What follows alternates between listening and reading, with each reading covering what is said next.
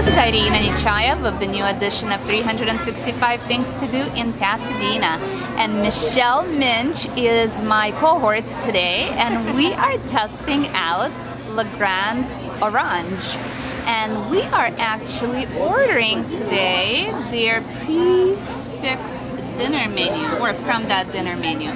Michelle, what are we starting with? We are starting with the shrimp ceviche, which is avocados, tomatoes, jicama, and lime juice with house-made tortilla chips, and it looks fantastic. I mean, look at this.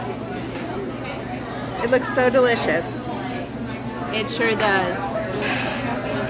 And then both of us have ordered, let's see, I had ahi tuna taco plate. We'll take a picture of that and let you know. And Michelle is having the white fish, which is aqua pazza, and I'm sure I'm not pronouncing that correctly, but that's okay. And then, well, dessert, we'll have to talk about pizza. Yeah, there you go. We'll have to talk about dessert later. Signing off for now. We might come back. Bon appetit. I am here with Vanessa, who just brought some coffee over and some tea as well. Is that a press? We only have the French press here, yes. It makes a big difference, actually. We have to be careful because the coffee is a lot stronger from the French press. And that's the best kind. And it's the best kind. You'll never go back to drip. And Vanessa is going to bring us some olive oil pound cake. Yes. All right. It's very good, and it comes with our lemon basil sorbet. Okay. Thanks, Vanessa.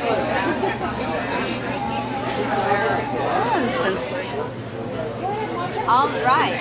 So Vanessa brought us this wonderful dessert, and it looks like lemon sorbet. Lemon sorbet. Pretty darn good. So I think we're all set for the evening. Wonderful pressed, I don't know, French coffee, olive oil cake with some sort of strawberry coulis. Yes.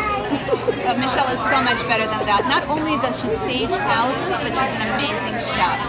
So, signing off because we have a show to see, and hope to see you at Grande Orange.